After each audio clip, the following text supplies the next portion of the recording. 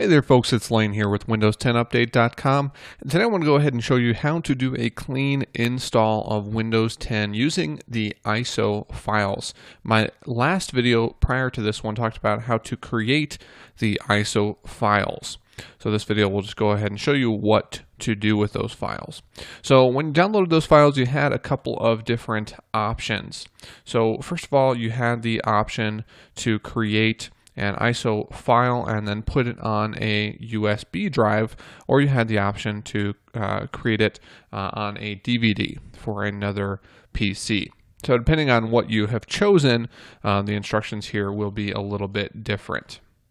So you can see right here I have the DVD drive with the ISO files. If I go ahead and click on that, what I could do here is just go ahead and actually just click on Setup.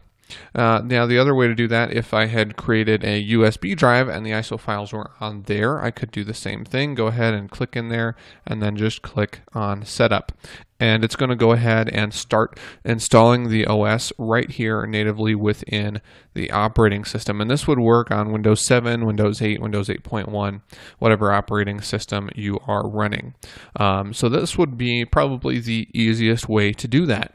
So if you have this file and you want to transfer it over to another PC that doesn't have Windows 10 yet, you can just actually go in there and do this.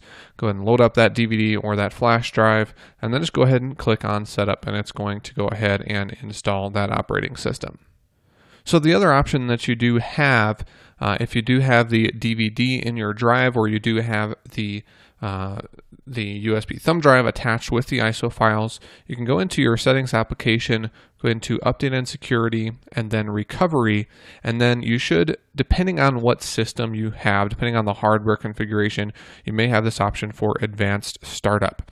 Now, if I go ahead and restart my PC, all of this recording is going to stop, so I can't do that. But what you would do after you click Restart Now, it's going to restart your PC in a special state. It's going to be a blue screen with just a limited number of options.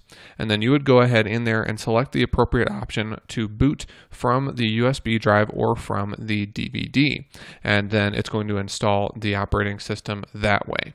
So either way, you're going to have a clean install of Windows 10 using those ISO files. So that's how you do that. Thanks for watching.